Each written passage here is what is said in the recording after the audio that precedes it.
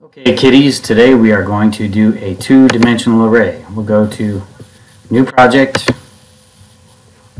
open up a Windows application form. Let's name it two. We'll say array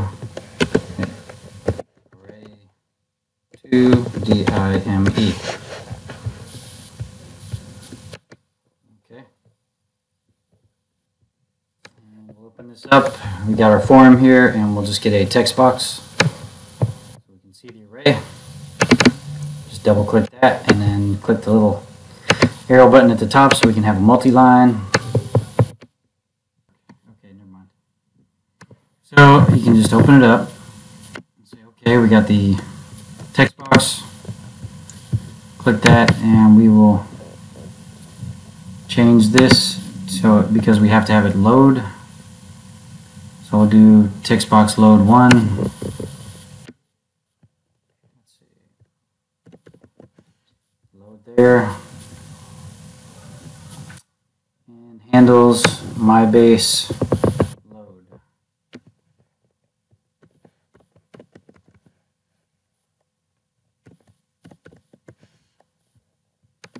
Okay.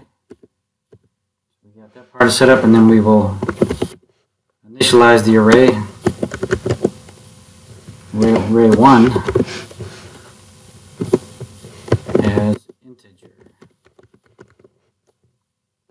We're going to be putting some integers in here. Okay, just put some numbers in here. Some random numbers. I want to put 09.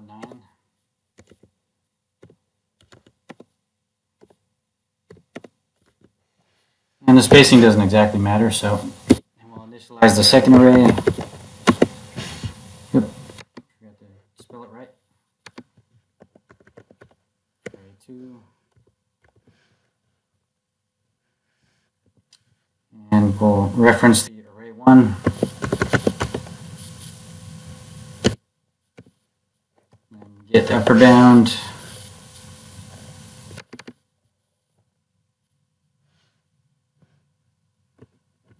Initialize that to 0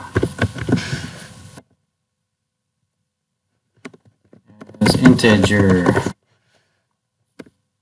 and then we'll put our for loop in so we can count all the way up to however many there are in the array. So for I equals, initialize it to 0. 2 array 1. Array 2. Okay. So there's array 2, and then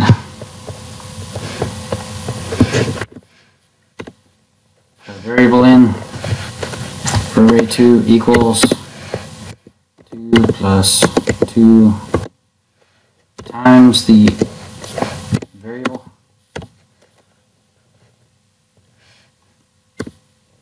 Okay, and then that automatically generates the next end for the for loop.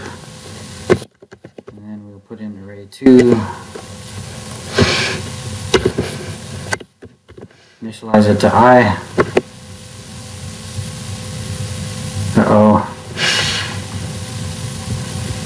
I'm supposed to do get upper bound here.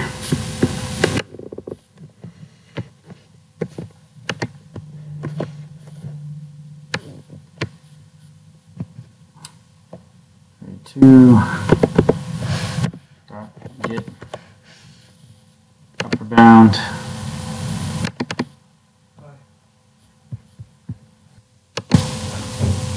Okay, we finally got this for loop straight. We got to get the upper bound, and then we got to calculate it. Okay, and then we got to do the output. So let's see. Text box 1.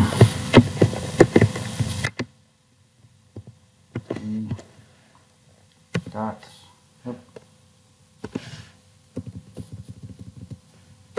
Output. Then we got append text. Now we're going to put okay. index 1.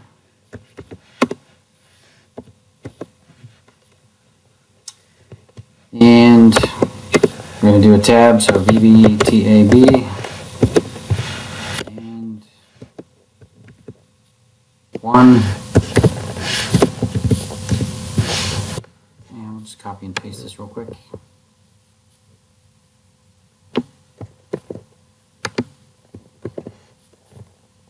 Put array 2 there. And actually that's just the index of the array. And we want to do a new line, so we'll do BBCRLF.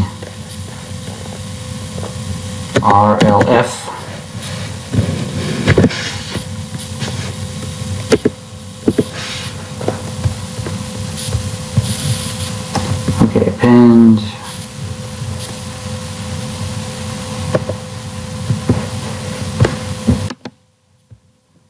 Okay, we need to put the and in there. Ampersand.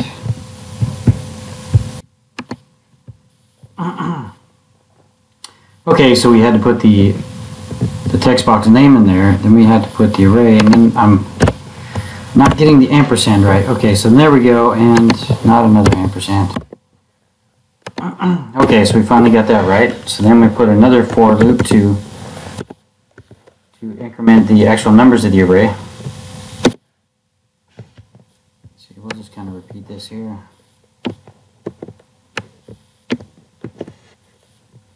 And put array 1 there.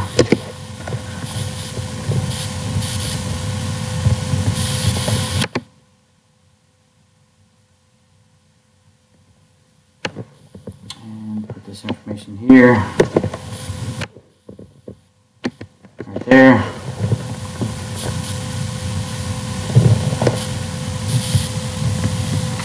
Okay, except for this one, we're going to have the increment the variable. So that's the variable.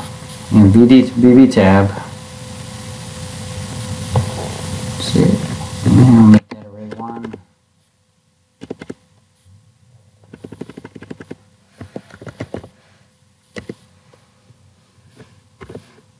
With the variable.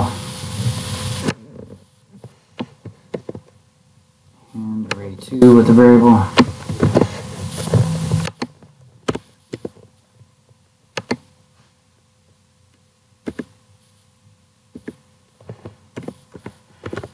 Okay, I guess it didn't make the next for me.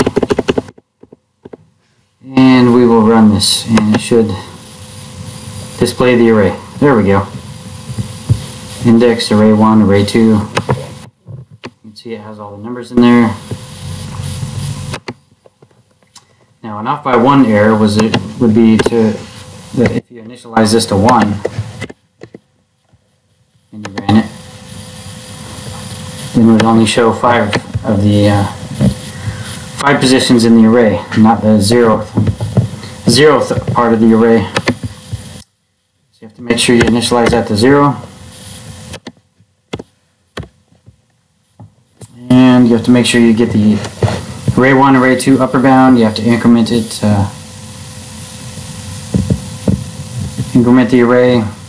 This is a 2 by 2 array. And then you have to append the variables so you can run it. And that is an array, and that's how it's done.